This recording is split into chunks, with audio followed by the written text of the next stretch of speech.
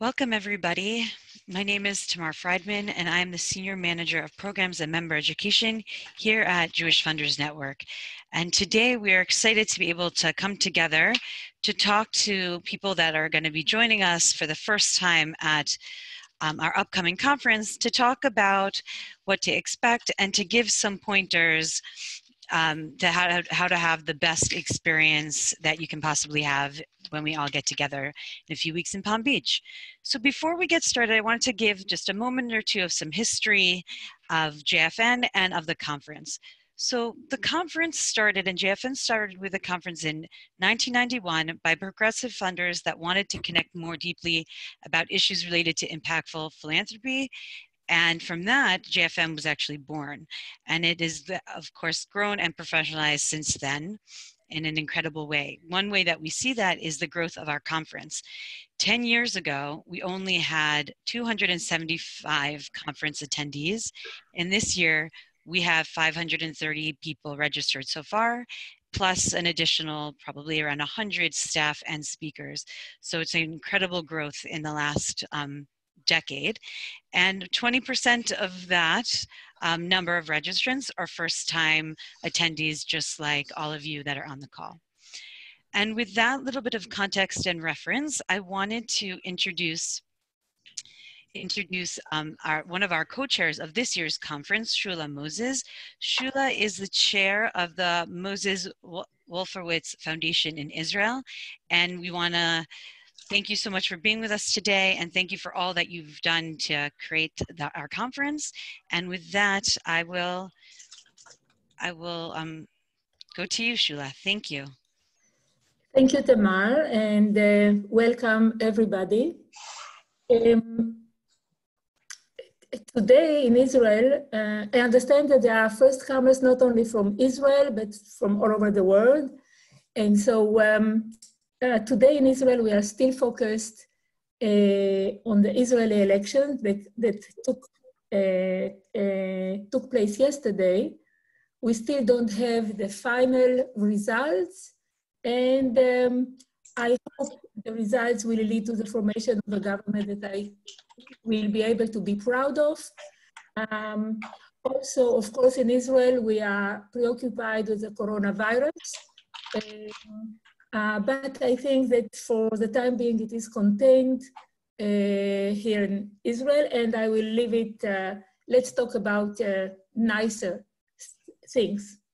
So this is my fourth JFN conference, and what I can tell you about it is that the conference is a very good place to interact with one another, to come together as philanthropists, to share common interests, to display freely our passion, our concerns, to learn from each other, and to develop impactful partnerships in the field that we are most knowledgeable about and passionate about, field that will make a difference. And this year, David here led a very, very intensive work team for all year till now in order to create a very, very interesting conference. And I'm sure that it will be interesting for you and impactful, and it will help you. We hope to hold a serious Jewish conversation about the ethics of our philanthropy. And about, when I say ethics, it's not just a discussion of the source of our wealth, if it's ethical or not, but the reflection of our moral and ethical behavior as philanthropists. I am very concerned with it. It's something that it's very important to me personally, and I think that it's important for many, many of us. So we'll have this opportunity in the conference. Another opportunity it will be to reflect our responsibility as philanthropists as we face threats to our democracy and the freedom around the world. You know, all of you know what's happening all over the world. So what is our responsibility and our task in this situation? Also, in our passion to drive to change the world and to make partnerships and to have more partners, it is our responsibility to be wary of a donor-driven environment, imposing its will on the civil society. What I mean by this is that sometimes we as donors or donors are contributing to our projects. Have in mind something very specific, that it's not always what the organization is really acting upon.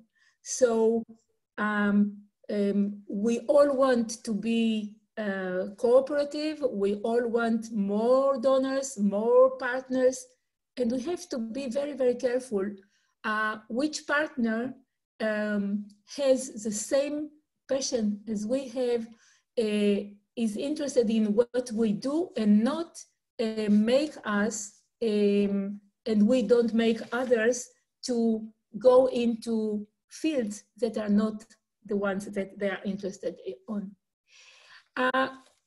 In the conference, the informal atmosphere enables us to use it in the corridor, to have conversations, to go to the bar and the lounge, and especially in this hotel in Palm Beach, and have a meaningful and passionate discussion on our roles and responsibilities as philanthropists. I strongly recommend and wish that each one of the first time attendee goes to the lunch event and the networking on Sunday, March 22nd, which will take place at 11:30 a.m., because it will be an opportunity to meet your peers and to learn how impactful the conference and JFN can be to your philanthropy. And this is what I have to say. You'll have questions then afterwards, probably. Like we say in the Israeli television. Very good, thank you. Thank you for all those different perspectives, and I really appreciate that. And it's a great way to start and to get some intention and some real good advice on best ways to think about conference and what to look out for. And now it's my pleasure to introduce David Ezer, who is the Vice President of Programs here at Jewish Funders Network, and really the architect behind our annual conferences. And so he'll be here to share a lot of detail and advice. Thank you, David. Thanks, Tamara. So, hi, everybody. I'm excited to have the conference in a few weeks. Obviously, we're in a state of some uncertainty with the public health situation, and I'm sure the question is on your mind. As of now, I want to start with this because I'm sure it's sort of everybody's top question, and then I'll launch into sort of our general stuff. But as of now, we are planning to go ahead as planned. We are taking additional precautions on site, as I'm sure many of you have seen in our email and in the and on the website now. We are looking at options of maybe having a medical tent or further facilities on site to allow for anybody who does get there and feels ill to be sure that they can get tested and taken care of quickly. But I think that's for a little farther down the road. But for right now, obviously the spread seems to be slow. It does not seem to be the rate of infection is or the risk of infection is low. We are following all CDC and World Health Organization guidelines and keeping close between the hotel and all of our partners to ensure them as safe an option as is possible under any circumstances. So I'm happy to answer other questions at the end of the presentation on this. But let's assume that all is well, and we are convening in 3 weeks. And on that basis, I'm happy to bring you in, you should be seeing my screen, one hopes. And if that's the case, I want to talk to you a little bit about who's coming, so you get a sense of who you'll find at the event. We have right now 520 registrants, plus another 150 or so speakers who are invited on different sessions, or other guests or media, JFN staff, and other vendors and the like. So we are a big bustling group at close to 700 people. We are looking at about 50% of them are funders, individual donors, or trustees of foundations. Maybe 40% are the professional staff. And the balance is a little mix of the staff who work in the allocations or executive side and public charities like federations, a few philanthropy consultants, and a handful of others, philanthropy support organizations. We have 130 first-time attendees. This is fairly standard year to year to see about 20–25%. So you are in good company. And again, that's to reinforce Shula. If you're available and you can do it, we really do recommend coming to the 11:30 first-timer networking meeting and orientation on Sunday morning, as it's a great chance to meet some of the board and leadership and start to get a little comfortable with the setting and with each other, and then you'll have familiar faces right from the beginning of your time. There are 85 Israelis.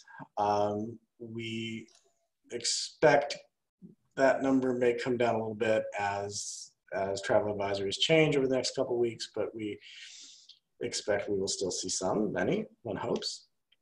But that's a great set of Israeli registrants. I mean, that's a great number for a US conference. There are about 20 Israeli young funders who are coming, and who will be in attendance, along with about 20–25 American young funders. And we have 15 registrants from places outside the North America-Israel axis. That's a mix of Australia, a little bit of Europe, a blend in I think there's one from Brazil. So it's a nice crowd, and you'll see quite a lot of great people. As you've probably seen on the schedule, on Sunday morning, March 22nd, there are a couple of pre-conference programs that start as early as 9 a.m. We've talked about the first-timer meeting. The formal start of the conference is 2 p.m. with the opening plenary.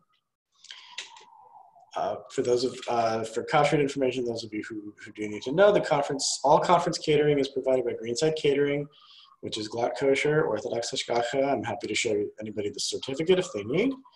They are the premier kosher caterers in South Florida. I've been to tastings, and I think we're gonna have great food. All meals that are served in the hotel are glatt kosher, except for one hosted dinner, which is not being handled by Greenside. If you're not in that dinner, then there's no issue. And if you did want to go to that program, we can certainly, and you keep kosher, we can certainly arrange for a kosher meal through other options. If you do need kosher on Monday night, there are a few options. We do have an additional, of the hosted dinners that are kosher, we have an optional meal if you're not going to one of those programs, and there is a kosher restaurant, just a little Mediterranean grill kind of place just up the street.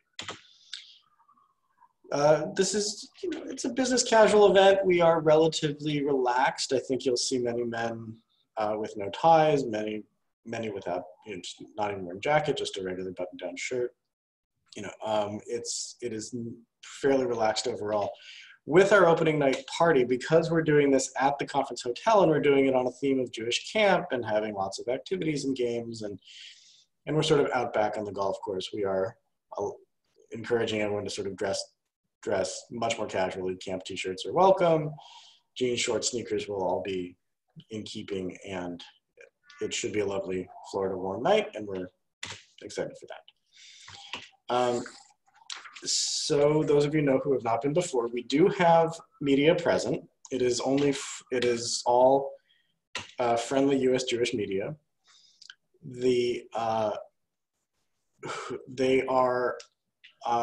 There is basically, to get an understanding of the community and to do some reportage, they all are aware that the basic rules are that registrants, if you're speaking in sessions, if you're speaking in hallways, are off the record unless they specifically ask and get your permission to be quoted. So you should feel free to speak freely, not to worry about who's there listening to you. And of course, all media personnel do have a badge ribbon that says media. So you will not have any confusion or concerns. But of course, the number one reason outside of the program that people come, and what we want to help ensure you all have the best experience with, is a networking, being able to meet other people. We have a great set of ways to help you do that. There are 2 lounges in our hotel space, which will be hangout spaces through the entire conference program, 1 indoor, 1 outdoor. There's lots of activities and network and stations and things that you can use there, which will help inspire conversation, or just to help engage one another, to understand who else is at the conference. The app itself, if you have not started, or the online version of the website, there's another version of the website, or the online version of the app on the website, also allows you to search the attendee list and search people's interests and communicate with them. And I'll show you a little bit here, and then we'll have a deeper app demo after the half hour here. We have an MC comedian who's an Israeli Olim, who is a cross-cultural trainer and a great comedian and good guy. And he's going to be not only hosting many of the sessions and plenaries, but he will also be available for helping you work the app, helping you meet who you want to meet, basically serving as the sort of master connector as best as possible, and helping you realize your goals. And you'll see him certainly at the first timer meeting, and then throughout the weekend, or throughout the 3 days. And of course, your concierge, who you've all been receiving emails from. And these are all JFN staffers who are your assigned sort of staff help. If you have a question, you can email them directly. You can find them on site, certainly, and we are all available to help you as you need. So that's, let me see if I can figure out how to stop sharing the screen. There we go. Okay, great. Thank you. So that's us. Thank you. And I just wanted to pause for a moment to remind everybody that if you have any questions, I know we went through a bunch of things really fast. We might have just touched upon some things that you had some questions about. Please feel free to chat us. At the bottom of your screen should have the chat function, and we will respond either for everybody, or if it's more of an offline type of question, we're happy to respond individually. And like David said, this is just the beginning of a conversation. You each have a concierge, and any other staff person here at JFN is really happy to assist. That I wanted to just go over a few rules and regulations for us to all work very well together and enjoy our time in the best way. I'm actually just going to look down for a moment and read from a sheet so that I can get the wording correct and show you how serious we really are to make sure this be a very comfortable, safe space for everybody. So one thing is the Anti-Harassment Code of Conduct. So JFN is committed to creating an environment that exemplifies Jewish values such as Kavod HaBriot, human dignity. This code of conduct was created in partnership with the Safety, Respect, Equity Coalition. The coalition works to ensure safe, respectful, and equitable Jewish workplaces and communal spaces by addressing sexual harassment, sexism, and gender discrimination. So we worked in collaboration with the experts in the field to make sure that we got it right. And you can find it on our website, jfunders.org/conference for the full code of conduct. And this is also a non-solicitation event. So nonprofits can only participate as invited speakers, and they all sign a non-solicitation agreement. And some funders may be looking for others to invest in their projects and are very passionate about it. And if anything feels uncomfortable, also tell a JFN staff person. Most people come with really good intentions and are just excited to share. But if you feel like you would like some support in ending a conversation or talking to somebody and just making sure they understand the best way to share their excitement about their project, please let us know, and we're really there and happy to assist, make this a really wonderful experience for all of us. Be there together. And with that, I'm going to go back to David, who's going to go through some of the website and the app, which is a wonderful tool to also help enhance your networking ability and just helpful in helping you figure out where to be and all of that. So back to you, David. Thank you. Great, thanks. So hold on one second while I share this again. Okay, so I'm gonna just take 2 minutes to kind of explain what the value of the app and the website, and then we'll open for questions in general. And then after that, I can do a full, real, like 15-minute demo on how to really use the app and the website in more detail, if anybody wants to stay on for it. Not critical if you've already played around with it and you feel comfortable with it. But what I mainly wanted to show about the schedule, I'm sure many of you have already been in, you've looked at the schedule, you've signed up for events. Certain events actually require RSVP, like those dinners on Monday night or the arts tour, things that are basically seating limited. We have to know, of course, who it's going to be ahead of time. Outside of that, individual workshops, if you mark it in your schedule, that's great. We love to know who's interested in things and who's coming to things. Not mandatory, of course, for you to do that. But if you'd like to do that for your schedule, that's great. But the main thing with the website is to be able to network. And so the things that are there for you, this is, as an example, in the attendee list, you can see everybody who is coming. You can search it based on information in their profiles, which includes funding interests, where they went to school, what languages they speak, personal interests and hobbies, like all sorts of different ways that can help you find people who would be interesting for you to talk to, both personally and professionally. And when you click into any of those people, you will see their profile information. In this slide, it's not showing, but if you scroll down, you'll see how they answered some of those questions. You also have the option then to send them a message, which they will receive in an email from the system. So your contact information is not given away. We take the user privacy very seriously. You can ask them if they'd be interested to connect or ask them a question about their experience, whatever you like. And if you want to try to actually schedule time to sit with them, there's that schedule meeting button, which allows you to do so. So I didn't put a slide for it, but the other thing, of course, that is let's go back a little bit. You can see the Communicate tab up top. Under that, you'll see what's called a discussion board, and sort of like a Facebook wall, you can post an idea, a question, a comment. You can ask if anybody's interested to join up for a conversation about, really anything. The information that comes through is collected data every day and gets sent out all the posts that are made over the course of the day get collected and sent in an email. I think you saw one this morning that went, although it appeared to be blank because nothing had been posted. I'll be sure to add a test message today, or a sample message, so that to hopefully prompt it a little bit. But if those of you are, interested in raising any questions or posting any questions there today, that'd be great. So with that, I think I would pause for your open questions. Tomorrow, however you want to do that, whether by chat or open chat, open talking. And any of us are here to answer whatever we can do for you.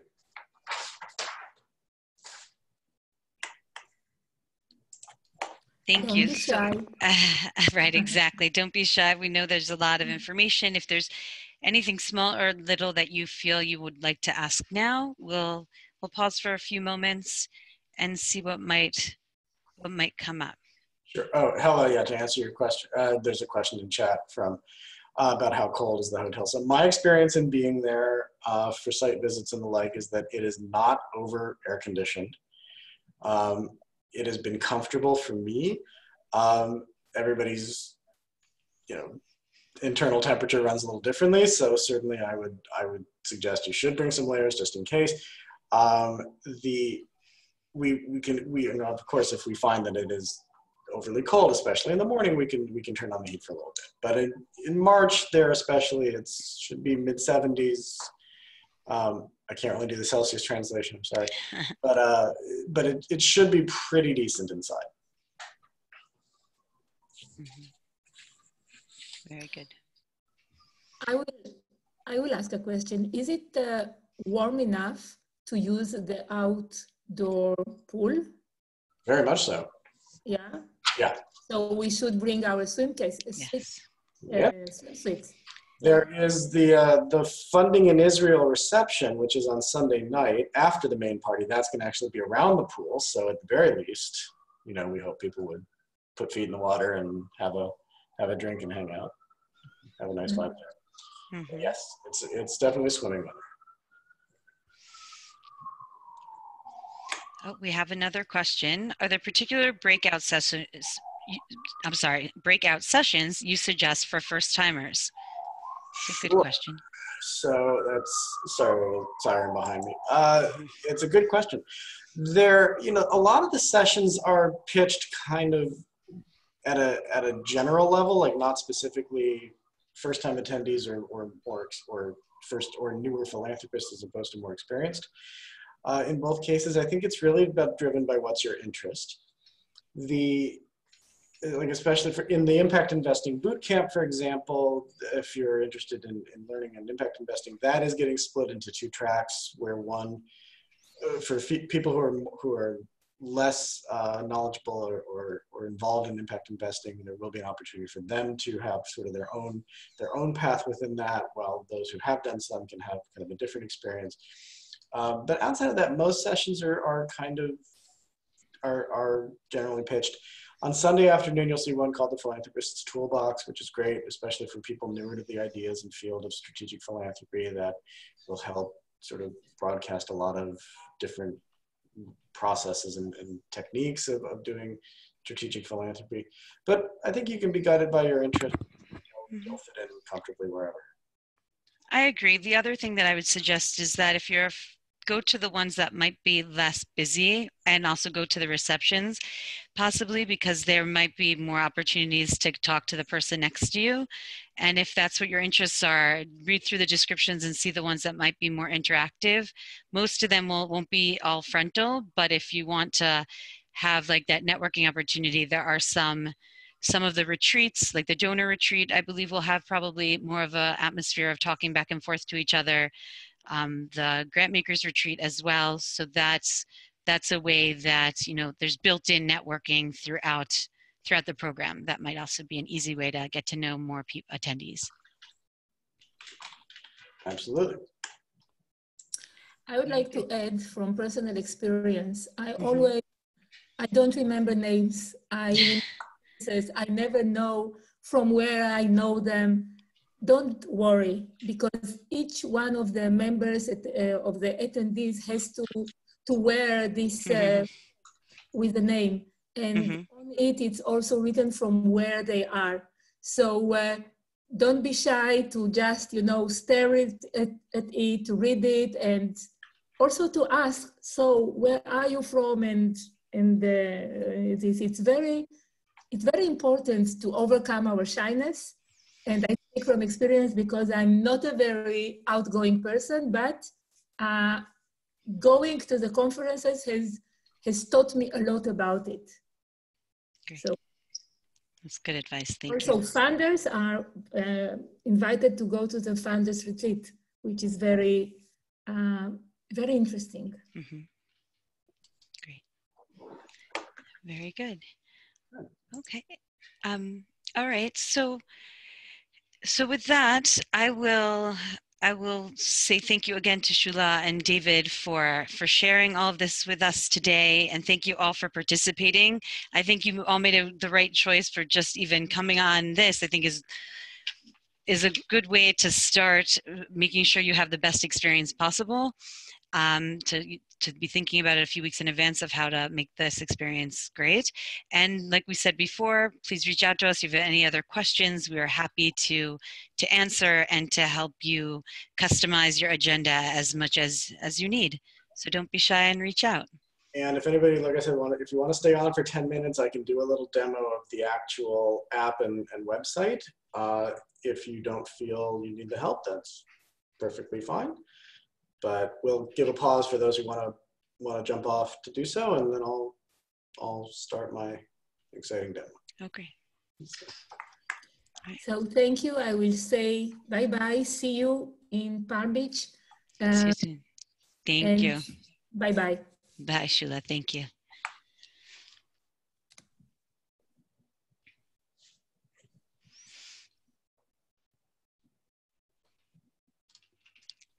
All right, great. Do we still have a few? We have most everybody's staying, so that's wonderful. Okay, so some of this might be super basic and you've already sort of figured it out, so forgive me, but I should really start from the beginning, which is to say, if you have not yet logged in or you or need to log in, when you come to the conference website, the first thing you're going to be presented with is this screen. If you don't know your password, you can click forgot your password link. You put your email in. What that's going to do is send you an email, which will look much like this one. Click the sign in button, and that will log you in automatically. So let me not sign in automatically because that's going to open up another browser that you won't be able to see, but oops, what's happened? Sorry, don't mean to stumble so quickly and so soon in the demo. Okay, let's get, anyway, when you click the sign in link in your email, it will automatically log you in. So you don't need to know your password for that. Once it logs you in, it will, if it's your first time in the system, what it's going to take you to immediately is here to edit your profile. And if it's not your first time in the system, you can come here directly by clicking my account and edit my profile. You can upload a photo onto your profile, which we heavily recommend because it makes not only make you look more friendly and interesting and someone you'd want to talk to, but adds more visual and pleasant approach to the attendee list. You can now set your password if you would like. So if you want it to be something different or something that you'll at least know and recognize, you put it in there. Your title and company name, so this would come directly from your registration data, but you can change it, of course, if you want.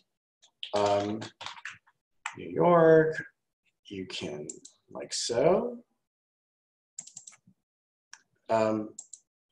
Oh, interesting. On this one, you have to click the selected option, and you pick it from the drop-down arrow, which I didn't realize is how this is working, but in any case. Oh no, this is doing something different with me, never mind. Long story, not important. When you are presented with this as a first time, you can just choose United States or wherever you are, and there you go. You can put in your bio here. For the individual profile questions, like at the conference, the one topic I'd love to teach other participants, and the one topic I'd love to learn more about from other participants, and these are what we think are the most important questions, because this will help us, the various concierges and Benji, our MC, to really help try to figure out who should we meet, who should we try to have you meet, if you would like. You can enter whatever answer you would like. You can also choose some of the popular ones. So you could choose that. You can also enter that, your own thing that you want to learn about, Ethiopian arts in Israel. Now the thing is, because I know some people have missed this, you have to, in typing whatever you want to type, that's great, but you have to then either hit return or select it to turn it into a tag. And then it will sit on your profile. So you can add whatever you like for what you want to learn about. Here's grant making tool. Here's grant making tools and techniques that you know, issue areas that you fund, languages that you speak. You can pick ones right off the list, personal interests and hobbies, what countries you've lived in, what universities or colleges you've attended, and when you're all done, you hit save, and away you go. Great. Now, the next, it should be saving. Sometimes it's a little slow. There we go. So it's all saved. Now, what I would next suggest we do is take a look at how to navigate the schedule. So under the Program and Schedule tab, you'll see under Agenda, here's all of our schedule options. And as you go through, you can click plus to sign yourself up for any session that you're interested in attending. You can, that you're going to go to the opening plenary. That's all simple. Now on the app,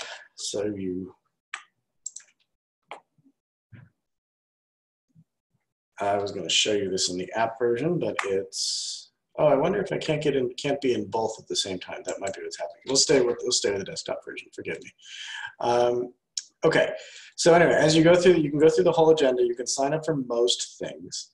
The dinners on Monday night, let me scroll to there, are all now sold out or fully booked is what it amounts to. You can join the wait list. There are some that I'm fairly confident we would still be able to squeeze people into if you have not yet chosen one.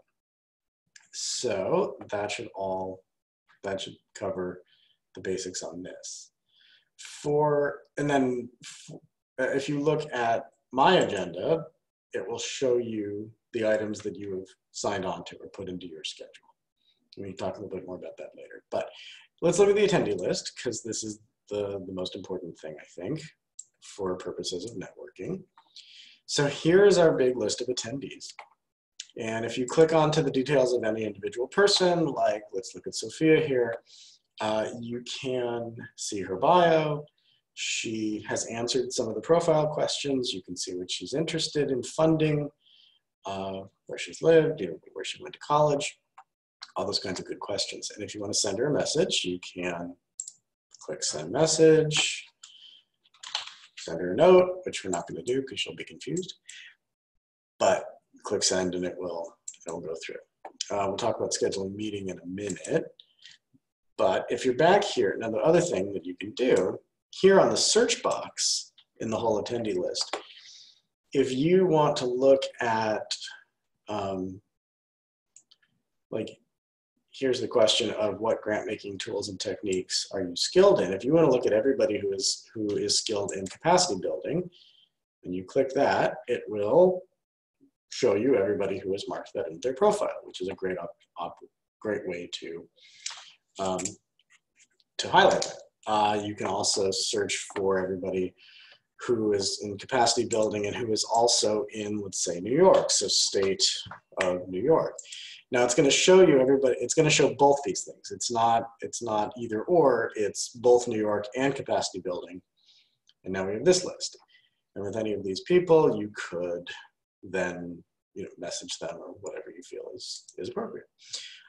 You can further narrow it. You can look only at people who are speakers, only at people who are on staff or sponsors. I'm not quite sure why that would ever be helpful, but it's certainly there if you're interested. You can see people who have lived in any of these countries, and you can get rid of the ones that you've already marked by clicking out the X like so. And where was capacity building? Here it is. And deselecting that.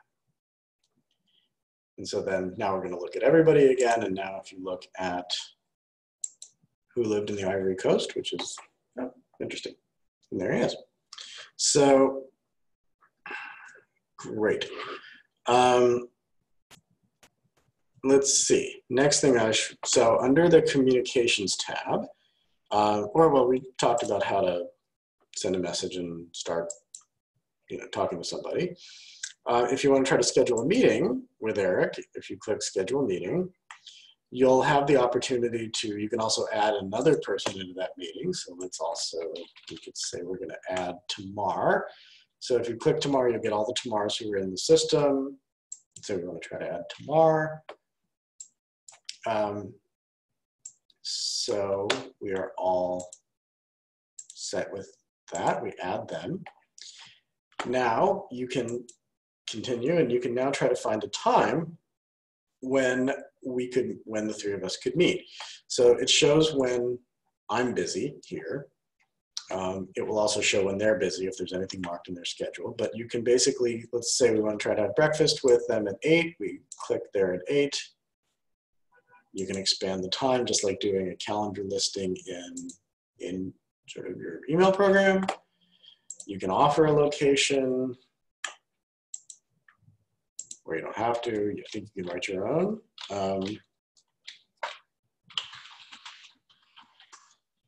Nope, you only have to do one of ours, but I'll see what we can do about that. You can put in the name of the meeting, give the description, send the invitation, and they'll get that invite, and they can either accept or decline as they're interested. So what else can we do? Those are the real basics. I think we should talk a little as well about, here an agenda. You can, from here, you can export the list if you're interested. Export your specific agenda into your Outlook calendar, which will sync to your phones and the like. You can print the agenda, and all of that is to the good. And the last thing really under the communications tab, like I was mentioning earlier with the discussion board, if you want to post a message that will go to everybody in that Daily Digest email, and I will do a sample message later today, you can here, by clicking New Conversation, say, interested to talk about whatever you want. Epidemiology is on everybody's mind right now, and then click send, and what that will, join me Monday for breakfast, something like that. And then people will see that on the board, they can respond to it, they can say, I'd be happy to, where would you, you can also use this more purposefully, like to ask a specific question, like is anybody interested in, helping me understand better how the Israeli, Bagrut exams work, anything to that effect. And you see who's out there and who's interested to offer ideas. So that's what I can tell you. I'm happy to stop talking and answer any specific questions or further whatever is helpful to you all. That's great. Thank you. All right. No questions? All right, good. Right. Well, there's a lot of different functionalities there. When you were showing, I didn't even realize, as I was playing with the app before, I didn't even realize some of that. So that's great. Thank you for sharing that. Okay, and I think with that, we will wait another few moments for questions. But again, I'll say again, we are here as you download the app. If you have other questions, please let us know. On site, there'll be lots of staff around that will be able to help you at conference, as you get more comfortable with it, if you have questions, and so we are here to be helpful. Okay, and with that, I'll say goodbye for now. See you in sunny Florida, hopefully in just a few weeks. Yep. And look out for more emails and more information that will be coming your way, as we'll keep you updated on things that are going to be coming up and things that you should be looking out for at conference. Thank you. Thanks, everybody.